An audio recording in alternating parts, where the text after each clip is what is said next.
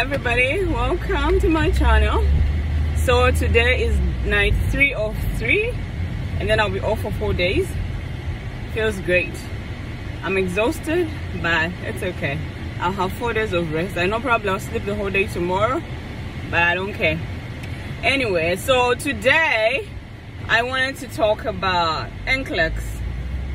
You know, I wanted to talk about NCLEX. What, especially for those that have failed the exam and they're trying to figure out, you know, what next, what do I do? I know there are some that probably have tried the exam a couple times, you know, several times and all that. You keep failing. You want to know, what do I do? What do I do next? You know, what do I do next? What do I do different? Yeah, so take it from me, from a person that has I failed the NCLEX the first attempt that I failed NCLEX the first time I took it. Guess what? 75 questions. And then I passed it on my second attempt with 75 questions again. So what did I do different? What happened the first time? And all that and all that. Anyway, yeah, I just wanted to make mention that NCLEX is not so hard. I wouldn't say it's hard, I would just say it's tricky. You know, I would just say it's a tricky exam that is just there to get you. You can imagine you do your 4 years of school or your 3 years of school, and then to base your entire career on this one exam to see whether you can, you know, you can be a better nurse or whatever. I don't know, but what I'm trying to say is NCLEX does not define who you are. I've seen a number of nurses that probably had to take it several times that are excellent nurses. Excellent in a way that you wouldn't even want to you know, I wouldn't even know how to describe it. So it's kind of tricky that your whole career is based on this one exam that you have to take. But I guess it's life, you know. So I've seen people that have taken NCLEX and passed with 75 questions that are so terrible at their job. And I've also seen people that had to take it several times that are so good at it. So NCLEX does not define who you are.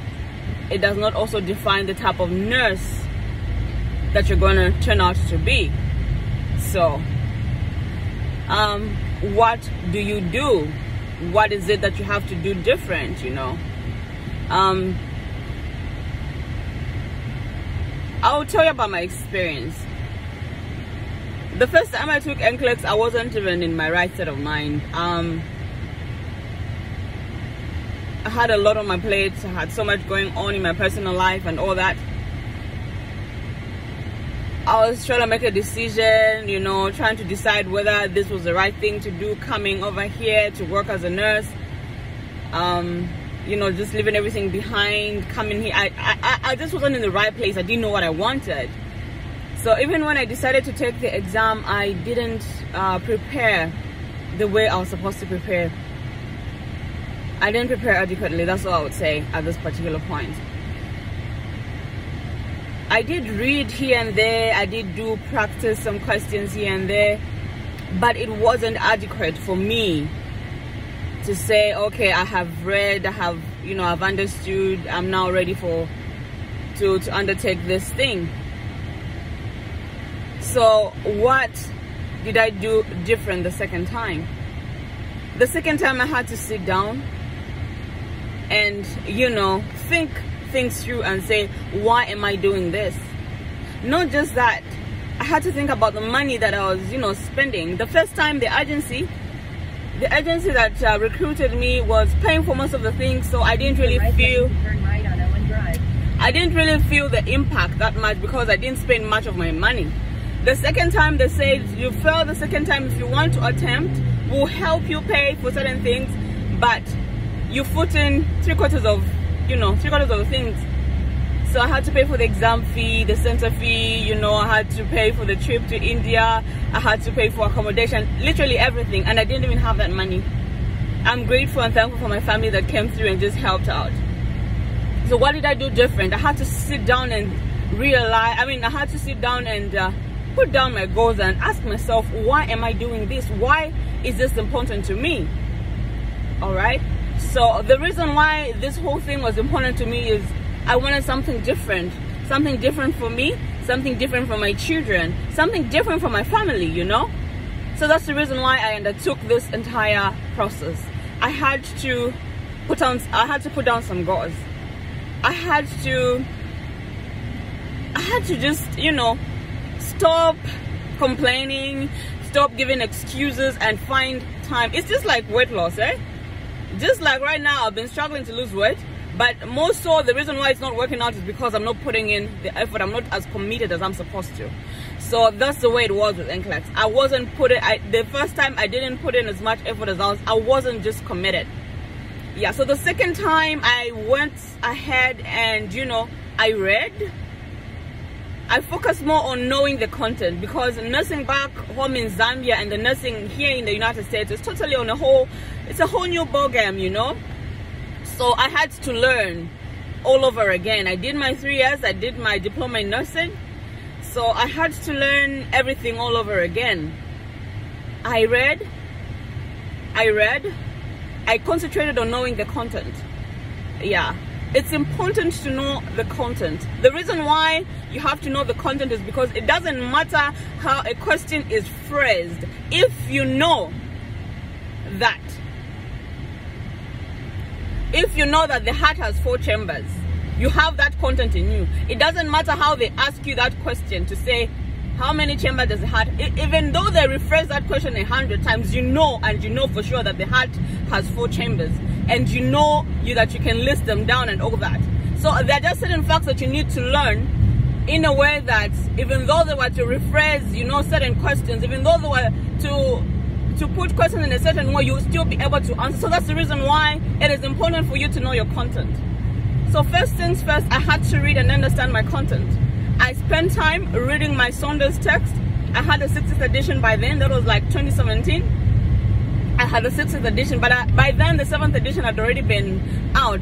But I didn't even bother. I just concentrated on reading the 60th edition that I had. I had a soft copy. I read that book from page 1 to the very last page like I was crazy. I read, I understood, I did the questions after each and every chapter.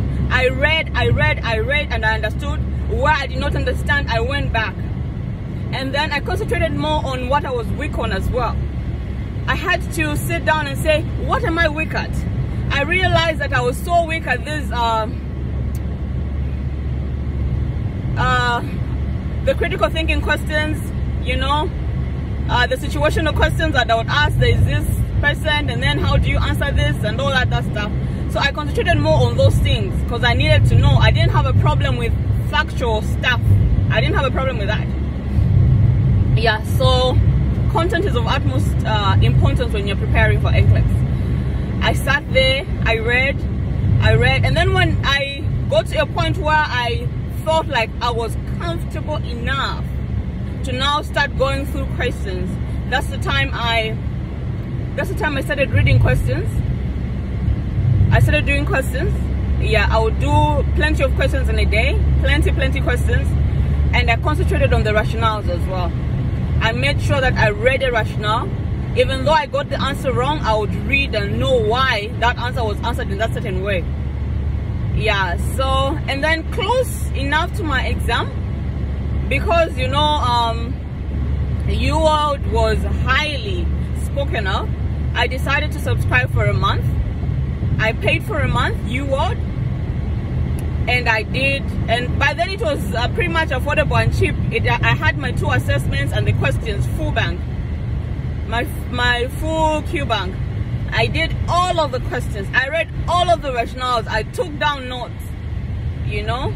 I took down notes. I read everything that I needed to read, and I did all the questions. And then I had Kaplan that the agency also had paid for. So I used some of Kaplan as well, because Kaplan is the first one that I had used for my first attempt. So I was a bit, you know, so that's the reason why I had to change a few things just to make sure that I passed this time around. Because money was hard to come by. So I needed to pass this time around, because I knew that if I failed that time around, I would not have another chance. I didn't have the money. So that's what I did the second time around. I concentrated more on content. I did the content. I read my books. I read my Saunders textbook from page 1 to the very last page. I did all the questions. I understood everything, you know. And then after that, that's when I spent time now doing questions. I practiced like a crazy person. I had very little sleep. I dedicated my time to this. And even when I passed the 75 questions, when the exam stopped at 75, I knew that it was a done deal.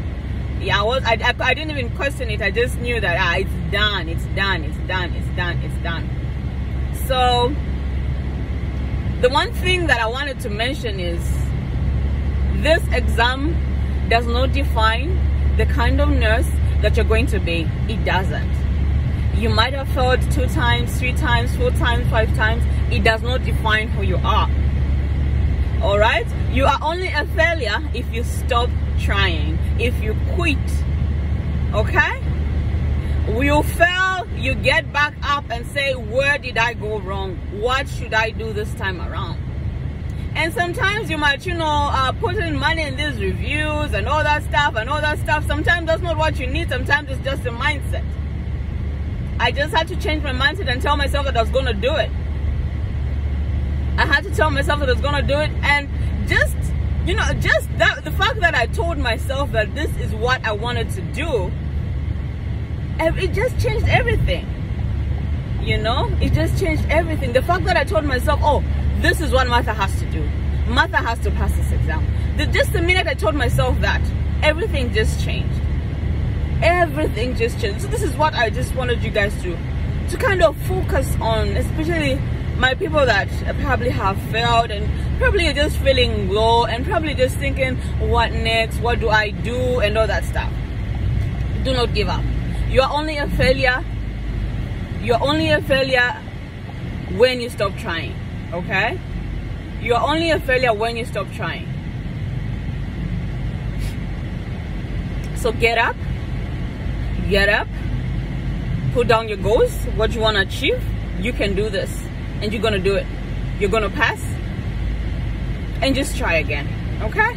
Thank you so much for your time. I'm driving and I'm on the highway. I'm on the highway, so forgive me. Yeah, I gotta go, guys. Bye bye, but thank you for watching.